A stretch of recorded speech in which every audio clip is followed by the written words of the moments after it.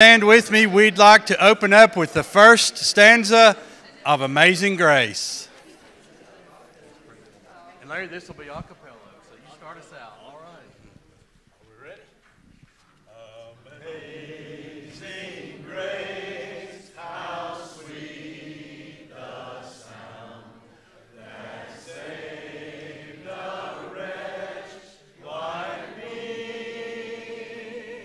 I once was lost, but now I'm found. Was blind, but now I see. Thank you very much. You may be seated, or if you want to stand, that's okay too. Take a stand. Take a stand on something. He that standeth for nothing will fall for anything. So they say. All right. Hey, welcome to the Victory Bible class. Thank you all for being here today.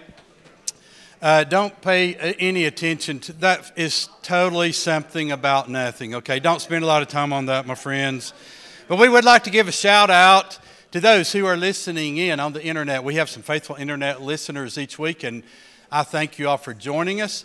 Let me also say, and I don't have a slide for this, so you'll have to get the audio only. No class next week. When are we not having class? Next week. No class next week.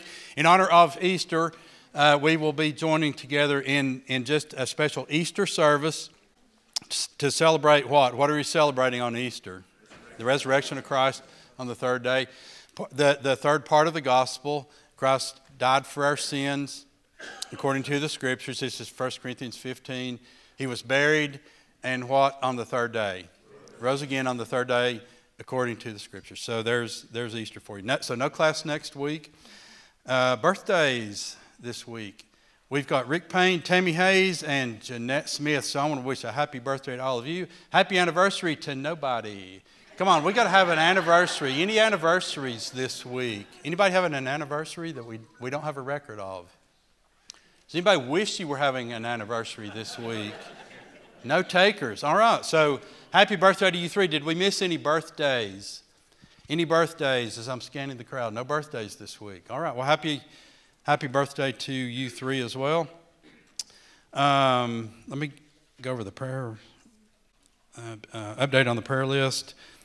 The Bob Sarver family, as Bob passed away on this past Monday. So that's a prayer request by David Rush. So we have a bereavement there. This is not a member of our class, but a member of our congregation. Would you give us just a quick update, please? Becca is in the process of being weaned off the pain medicine. So today and yesterday were very uncomfortable for her.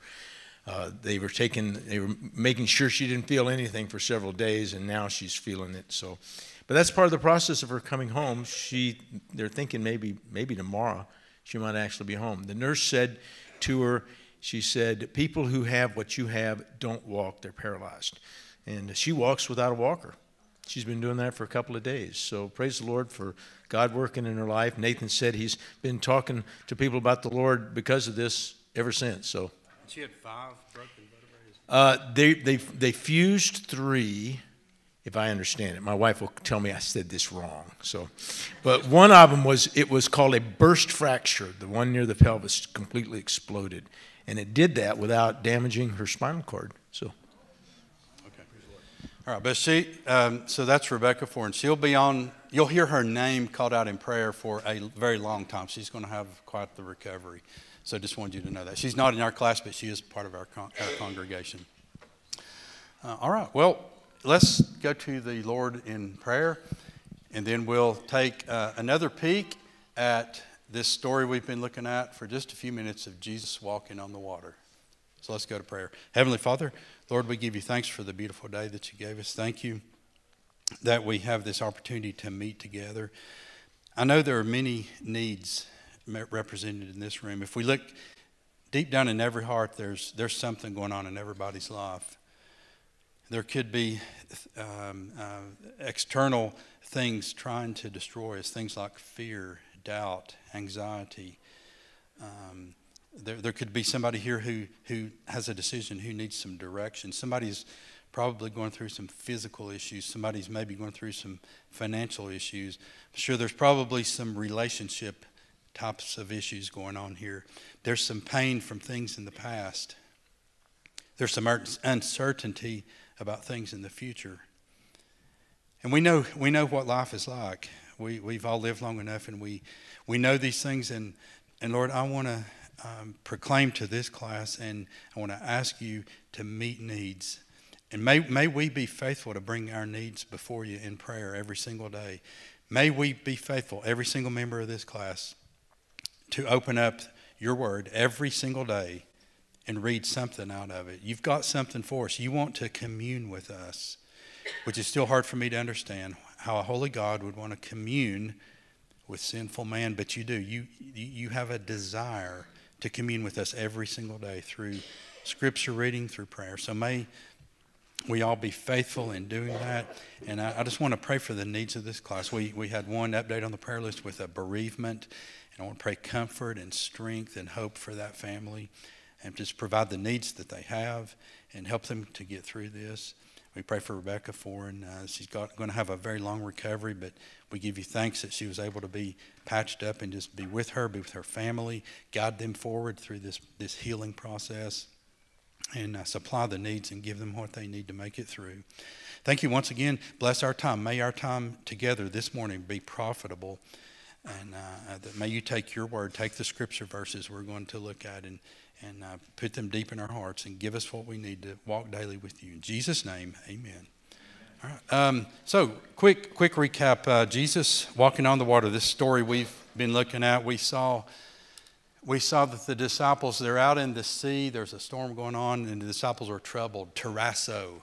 And we looked at that anxiety that comes into our life, and that many times leads to fear. Phobos, and the disciples were definitely experiencing phobos, and in fact, that progressed to the point of crying out, anakrozo, which is the same language used when a demonic spirit is inhabiting a body and is crying out. That's the other places that it's used in the New Testament. So there is some serious fear, some phobos going on here with the disciples.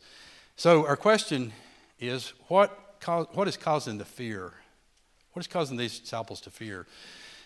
Our first thought might be, well, hey, man, they're out in a little boat in the middle of a lake in a storm. It's dark. There's waves crashing around. There's high wind. And I think that could be something to be fearful of. I think every one of us would be fearful of that. But as I read the text, I don't really see that they're afraid of the storm. I'm sure they are. There's no way they could not be. But what's really driving their fear? Anyone want to take a shot at that? As you look at the text, what is really driving their fear? They don't know what they're actually seeing. Yeah. When they see Jesus walking on the water, that seems to be, as I read the text, that seems to be what's really driving their fear. Now, many of these disciples were experienced in storms. They had been out in the midst of storms all their life, as a lot of them were professional fishermen. They were out on the lakes all the time. And I'm sure the storms are scary, but what they saw when they saw Jesus, that is taking them to a level of fear that I'm not sure they had ever experienced before. And so as we look at our next slide, I want to take a look at the word in yellow. You see that? When they saw Jesus, what did they think that they were seeing? The Spirit. Now, let's drill down into this word Spirit. I'm going to talk really fast. If you guys can listen fast, we'll get through this, all right? So Spirit. So when we see the word Spirit in the Bible, we see the word pneuma. Now, does the word pneuma bring to mind any English words? Pneumonia. And where does pneumonia occur? In the lungs. And the lungs are used in the body to control what? Breathing. And if we look at the last bullet point, we see a movement of air. Do you see that? It's one of the definitions of pneuma. Look at the first bullet point. That's talking about, when we talk about the Holy Spirit. See, Spirit is one of these words that has many definitions. So when the translators are bringing it into another language, and this is not just for the Bible, anything that's being translated, they can't just pull it up, do a replace all with the word in the target language. You have to look at the context and see what it means. So Spirit is one of those words that has a lot of different meanings. And so used 385 times, so it's a common word used throughout the New Testament. And it's a word that we're all very familiar with. So as we want to go forward, just looking at some quick examples of where the word pneuma is used in the Bible. Luke 13:11, and that goes along with that first bullet point definition. We see the Holy Spirit, the agios pneuma. And we're all familiar with the Holy Spirit. In John 3:8, I thought this was a really good one. You see, we miss this in English, but in John 3, who was Jesus talking with? Nicodemus. He came to Jesus because he wanted to know more, but he came in secret. Y'all remember that story? He came in secret. He didn't want anybody to know he was going to Jesus. And in verse 8, Jesus uses pneuma twice. Do you see that? He first uses it as the word what? Wind. Now remember the bottom definition on the earlier slide? What did pneuma mean? The movement of air, right? So when Nicodemus is hearing the word Spirit at the very end of the verse, and here's the word pneuma at the front, he's making a connection that, see, we would kind of miss that in English, but to Nicodemus, this really drilled this point home, what Jesus was making. So I thought that's a great verse. If we look at Luke 13:11, here's another meaning of the word Spirit, the word pneuma. We have a pneuma of infirmity. Now here's where pneuma is used of an inorganic object. So it's not like the spirit inside a man. We say we have a spirit, and then there's the Holy Spirit. But this is infirmity is a weakness, or it could be a disease, could be a sickness. So, sometimes even today we'll use something like the letter of the law versus the spirit of the law. Are you familiar with that saying? Yeah. And so spirit, again, pneuma has lots of different meanings. Colossians 2:5. Here's where Paul is talking about the spirit within human beings. See, we are a spirit, a soul, and a body. We're composed of three parts, and this is what Paul's talking about here. In Colossians, he's talking about the pneuma. And then, just as there's a Holy Spirit, the agios pneuma, in Mark 3:30, and many other places in the New Testament, we see what we might call unholy spirits. What's going on here in Mark 3:30? Well, we might call these demonic spirits. And remember, the word demon is not a Bible word, but it's okay to use. We all understand what it means, so I'm gonna use that word. We live in this physical reality, but there is another reality that I would posit that is even more real than this physical reality that we can experience, and it's the spiritual realm. Paul talks about that in Ephesians 6 a lot. Do you remember that? We wrestle not against what? So we're not, this isn't what we wrestle against. This is our physical reality. There's something else, the spiritual realm, and it's very real. And we have spiritual warfare going on. Most of the time we all kind of bumble through life and we don't really think that there's spiritual warfare going on because we can't experience it like we experience this, but it's a very real thing. Paul's talked about putting on the armor of God. It's a very real thing. We have an enemy. So when we see the word spirit in the Bible, what word are we seeing? What's our word? Pneuma. Except. There are two exceptions to the word when we see the word spirit. Any guess as to what two verses might have the exception? The ones we're reading. How about that? The ones in our story when the disciples were having all this phobos and they looked out and they didn't see a pneuma, they thought they were seeing phantasma. It's only two places this is used in the Bible. What English word is coming to your mind right now? Phantom? I heard phantom. Now, when we think of phantom, we've all watched enough Scooby-Doo reruns. We think, oh yeah, a phantom shows up. They eventually catch him, and it's a guy with a bed sheet and eyes cut out and stuff like that. And we don't take the word phantom very seriously. But I hope we can try to, in our minds, get back into this first century mindset. Phantoms or ghosts, or there's many synonyms we could use, were very much in people's minds back then, just like they are now. There are ghost stories. I mean, we have ghost TV shows and things like that now, but there were actually ghost stories written back then, and I've given you a couple of examples there. In our next slide, the ancient Hebrew cultures beliefs about ghosts. What were the Jewish beliefs about ghosts during this time of Jesus? Well, they almost always associated them with a departed spirit of someone who had died. And that's still commonly believed today. Now, I'm not saying any of this is true. We're getting into the mindset of what the disciples, how they lived, what was going on in their minds when they saw this phantasma on the water, and why it drove them to a level of fear that probably they had never experienced before.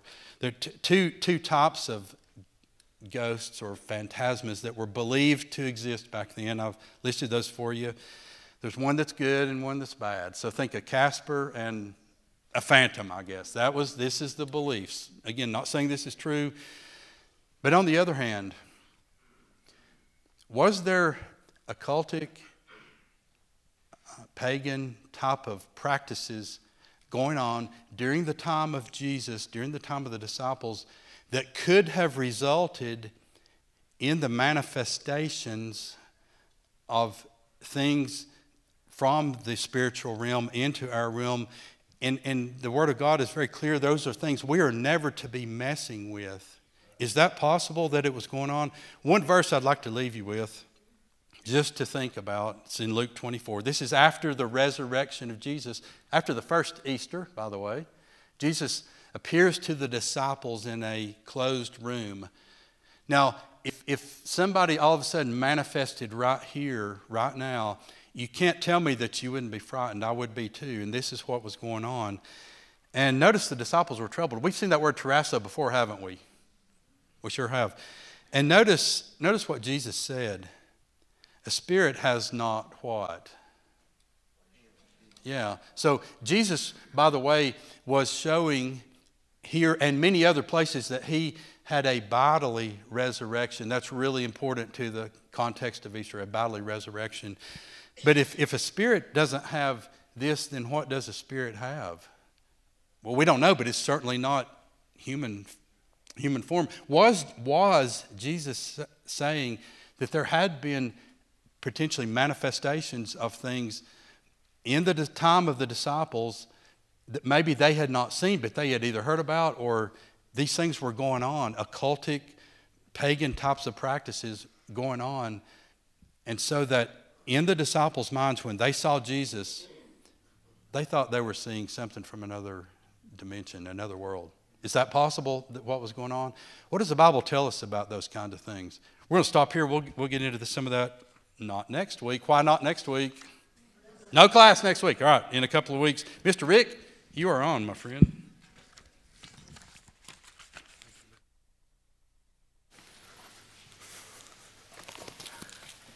Am I on, Ethan? Okay, I'm on. Good morning, everybody. I guess y'all are going, what's he doing up there? He pops kettle corn. So, I really don't know. Thank you for that. We popped a few kernels in our time here, but we appreciate the opportunity here to teach. It's been a long time since I've done this, so y'all have to pray for me as I go along here. I know there's we have a certain amount of time, so I hope I can get it all in. Everybody, I've not met everybody. We've been here a while, but we've not met everybody, but we met a lot of people through our kettle corn. Everybody knows us as the kettle corn people. They say, you're the kettle corn guy. Okay. So, yeah, but we've been blessed with that. And but I wanted to when Brother Dan was called to go to South Carolina, like I say, used to do some teaching, and so when we left after hearing that, we was all sad to hear that, but we know he was called to go. But I just said, Lord, if you need me to teach or anything, I don't care to do it again, and didn't think no more about it. I just give it over to the Lord. Didn't say anything to my wife or anything about it. But anyway, it wasn't long after that, and Pastor called me and said he'd like for me to teach. So I had a choice to make, and I said, okay, I'll do it. So anyway, since then, he told me he gives you plenty of time, and I appreciate that. He said it'll be towards the end of March. And so I thought, well, let's see, end of March, that'll be March Madness. I could probably talk about March Madness.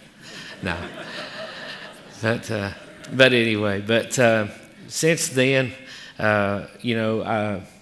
and the pastor has preached on this scripture. I think, Ethan, have you got it up already, the scripture? 2 Peter 1. We're going to read these verses 3 through 11. And I was going to tell y'all, some of my notes that I'm getting through this is, y'all listen to David Jeremiah some? Some do. He comes on every morning. I kind of turn him on as I'm getting ready and stuff sometimes. But he's got a book out called Everything You Need. And it really spoke to me. And, I ordered it, and I've been reading on it, and I've read the whole book. But it's, we have Easter coming up, and we know everybody comes, Easter, it's the most important time of the year to a Christian, and besides Christmas. But David Jeremiah expounded on this scripture, and it really spoke to me a lot. And it's talking about Easter's Easter, of course. It's important, but what do we do the whole 364 other days of the year? What are we walking in our walk with the Lord? A lot of people show up on a Sunday, for Easter and all, but, salvation we have to have, but our walk with the Lord after that. You've seen them info commercials that say, and there's more. You'll be talking to say something, say, and there's more. Well, this more is what we're going to be reading about this morning, and it's everything we need in the Word to carry us. And like Mark said a while ago about talking about fear, aren't we glad we got the Word to knock out the fears, the Word. And let's read these scriptures together. 2 Peter chapter 1, verses 3 through 11. It says, according as his divine power hath given unto us all things that pertain unto life and godliness, through the knowledge of him that hath called us to glory and virtue, whereby are given unto us exceeding great and precious promises, that by those ye might be partakers of the divine nature, having escaped the corruption that is in the world through lust. And besides this, giving all diligence, add to your faith virtue, and to virtue knowledge, and to knowledge temperance, and to temperance patience, and to patience godliness, and to godliness brotherly kindness, and to brotherly kindness charity. And note as we go forward here, every time that it's written these things, look at this as we go forward, these things. It says, for if these things be in you, what we just read, and abound, that make you, and abound, they make you that ye shall neither be barren nor unfruitful in the knowledge of our Lord Jesus Christ. But he that lacketh these things is blind, and cannot see afar off, and hath forgotten that he was purged from his old sins. Wherefore the rather, brethren, give diligence to make your calling and election sure. For if you do these things, ye shall never fall. For so an entrance shall be ministered unto you abundantly into the everlasting kingdom of our Lord and Savior Jesus Christ.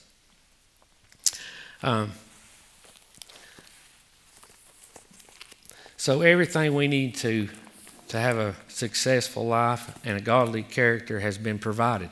The Lord's provided that for us. And these scriptures, we all know when we talk about Peter in the scriptures, a lot of times he messed up a lot, just spoke out of turn, spoke a lot of things, done a lot of things like that. But as you go through you'll see that the maturity, and as he wrote here, he matured all the way through, and he was able to have self-control. And so it says, I want to read just a few things. This book has been really a blessing, but it said, God gives us everything we need because he himself is all we need. And it says, we don't arrive at an immediate spiritual and moral perfection the moment we receive Christ as our Savior. Yes, we're forgiven immediately. We're given the promise of eternal life immediately. We're instantly become part of God's family, but growing to maturity, acquiring the divine nature, escaping the corruption of the world and learning to withstand the pressures of life, all that takes time and requires diligence. It says, everything we need for a successful life and for a godly character has been provided. And it's everything that we're talking about. Everything covers it all that he gives us. Everything you need to overcome temptation, achieve maturity, and develop purpose and productivity. Everything you need to be a better husband, wife, mother, employee, employer, all these things. Everything you need to have an exciting personal ministry that will never be in vain. All these divine resources are transmitted to you through God's very great and precious promises. So, let's go through some of these that he's mentioned here.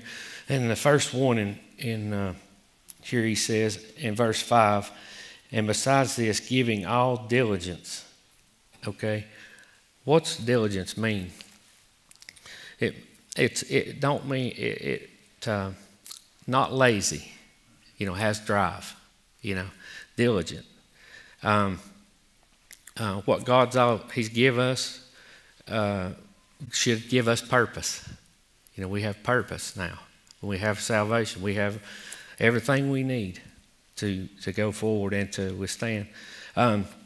This everything that, forgive me for reading some this morning, some of this, but I just, this is some good stuff. I just want to show you. Well, we just read that, everything we need, that summarized. I'm sorry, y'all. So it says this, when you understand what Jesus Christ has done for you, what he can do for you, what he offers you, the riches available to you, and the plans and expectations he has for you, you found the greatest single motivation for diligent living the world will ever know. So our salvation and what we have, and through the Word, Peter's expounding on this, talking about that this should give us drive just by what we have in him. In verse, page 42 here.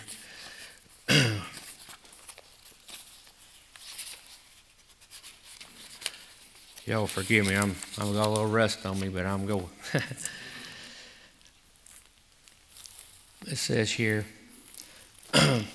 a person of virtue is a quality person, a person of integrity, kindness, goodness, generosity, graciousness, someone who is genuinely tries to be above reproach. True virtue is born of faith, but also for the very reason, giving all diligence, add to your faith virtue. Virtue has its beginning in trusting God and placing your full weight on the worthiness of God's word. When you get saved, let's skip on down here to virtue. It says, and besides this, giving all diligence, add to your faith virtue. Okay. What's virtue? Virtue is behavior, striving high moral standards. Virtue is something the Lord has given us when we got saved, of course. And I want us to read here. Let's go to some scripture here in Proverbs 26:20. Okay. Proverbs 26:20.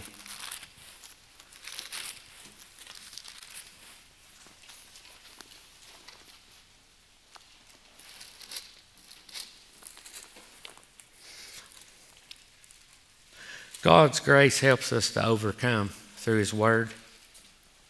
And I'm just giving some examples here of how we improve on our virtue. Okay, and what it says, you know, before, you'd all know you cannot control our tongue until we have the Holy Spirit helps us to hold our peace.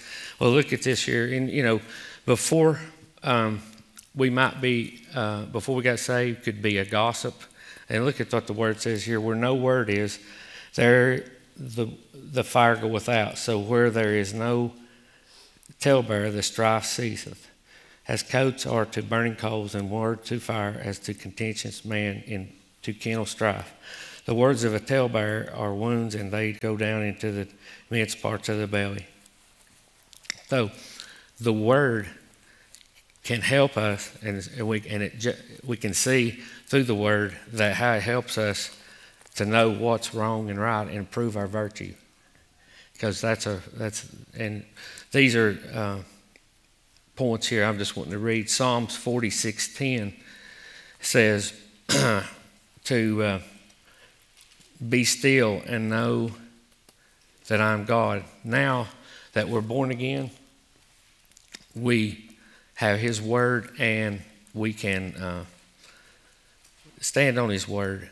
And it says right here, trusting God with your worries about the future is one of the simplest ways to practice virtue daily. So, and okay, let's go on here in verse where it says also to add knowledge. Add knowledge. This is Peter talking. And to knowledge, add to your, it says right here, besides this, giving all diligence, add to your faith virtue, and to your virtue knowledge. Now, what is the knowledge here we're talking about? Is it education? Is it IQ? No, it's not. It's that's not what he's speaking of here. It says.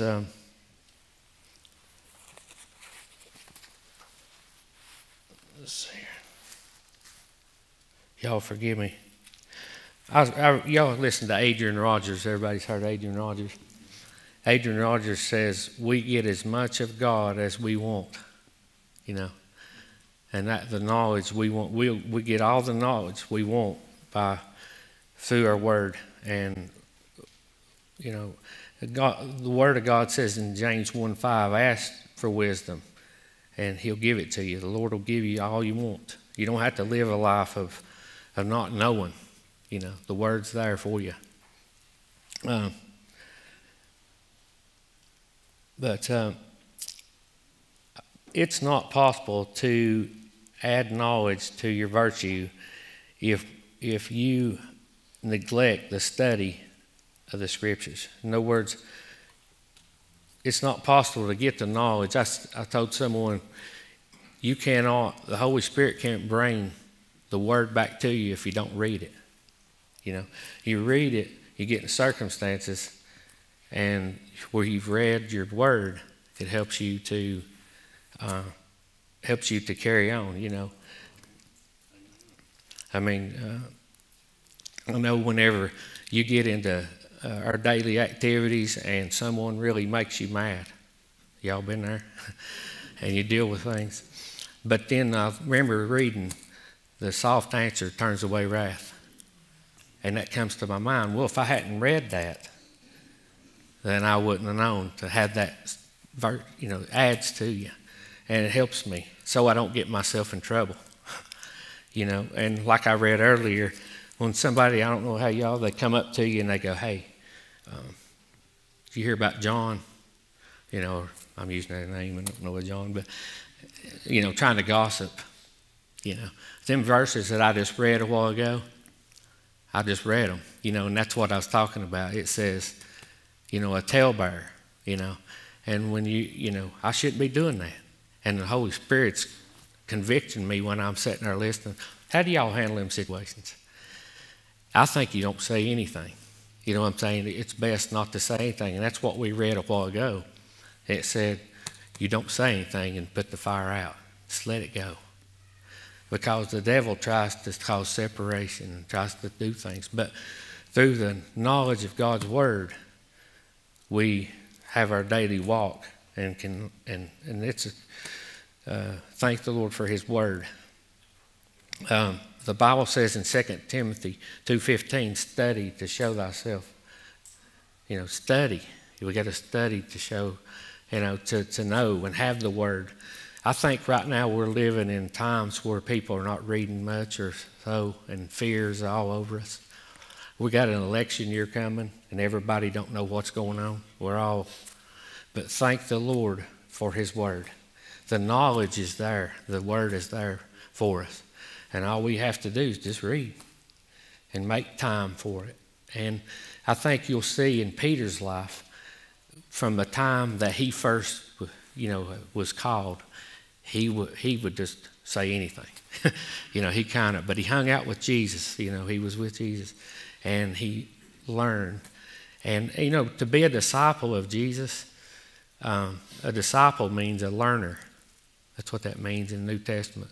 It's a learner, to be a learner. So besides saying I'm a Christian, you could say I'm a disciple of the Lord Jesus Christ, because I'm a learner. I'm listening, and I want to tune in, and I want to pick up. So we're, my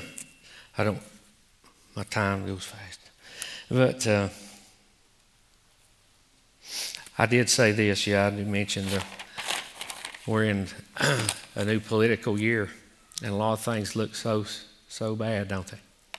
But it's good to know that the Lord, it's perfect. It's in perfect time. Everything's falling right into place. You know, we don't have nothing to fear. You know, Mark mentioned the fear. You know, we've got something we can give everybody to let them know that, hey, you know, it's okay. You know, okay, but it's important you know Jesus. You know, it's a good opportunity to talk to somebody about the Lord. Then use that opportunity. He'll open doors for you when you read the Word. It's surprising how that if you open the door, He will. If you say, Lord, give me somebody to talk to today, He will. He'll do it. You know. And let's go on. I don't want to have some time here again. Temperance. That's self-control. Self-control was probably one of the hardest things Peter's mentioning here. And I guess if we all could raise our hands in here, I'm still working on self-control. Can everybody raise their hand for that? I really need it. And I've not got this down to an art, I'm just saying. But it is something that he mentions here, that the Lord has given us all we need to control that. You know, He's given us everything. It says here, everything of all the chapters in this book, he says, this one might hit closer to home. So go ahead and say to yourself, okay, it's true. I do need more self-control in my life. It says, what habits come to mind when you talk about this? Where do you need the most self-control? Is it your temper? Is spending, time management, daily devotions, your work habits, your entertainment or viewing patterns, your appetites, maybe your tongue? And the tongue can get us out of sorts. I mean, we think, you know, you can work out, you can do all them things, but one little old tongue, you know what I'm saying, can do so much damage. And, you know, but thank the Lord. You know, how do you fix that? Well, you get in His Word and you be filled with His Spirit. And that's how you control that. You know, that you cannot do it yourself. And if you try yourself to try to do it, it won't work. But you got to come to the end of yourself, I guess, is the key. It's key to that. Lord, I just can't control my tongue. You know, You're the one that's supplied everything for me, you know. And I'm leaning on You to help me, you know, to control what I say. And so what advantages we have in the Word and Him. I want to read, let's see here. Proverbs 27:27. Let me read that real quick.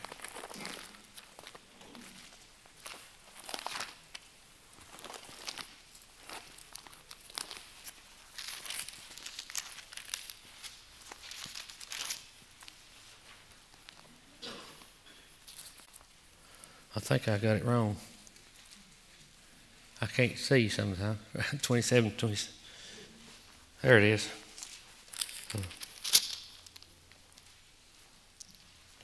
Y'all hold on, I did read this. I did a class one time on discernment, and I got on the wrong chapter, and everybody's looking at me real funny. And I go, why are you looking at me funny? Oh, I'm in the wrong one. So,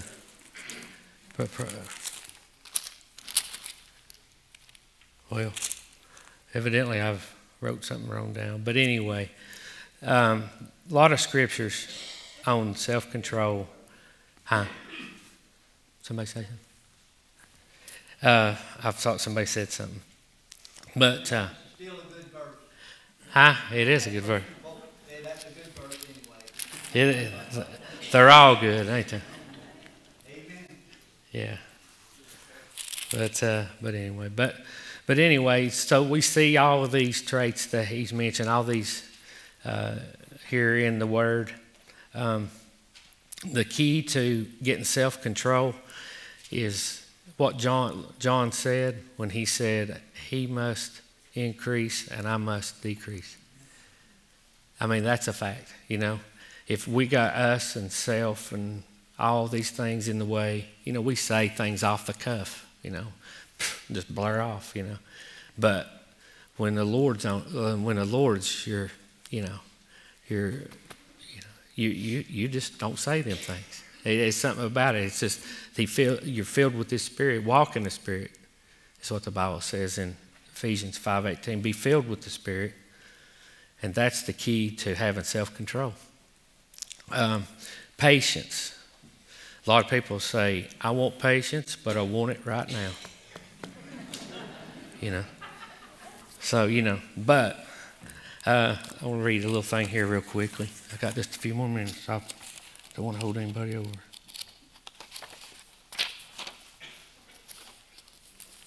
Said, patience is our willingness to wait on God to apply His grace to our frustrations and His answers to our questions. We've heard that scripture, those who wait upon the Lord, you know, will renew their strength, you know. And I think when we're pressed down, a lot of things on us every day, our everyday deals, it seems like there's more pressure every day. I don't know if y'all feel it, but everybody wants it faster, everybody's ready to go, here we go. But just be still and know that I'm God. Psalms 46:10, knowing that steadiness and the rock, you know, that the world's can get to help you, and letting the Lord work out your problems for you. You know, just to give it to Him, and He can help you have that patience. I think sometimes, you know, we need to. It's all about our devotional time. You know, that's our strength. And when we have devotions and really worshiping the Lord, and He can help us with our patience and have our patience that we need.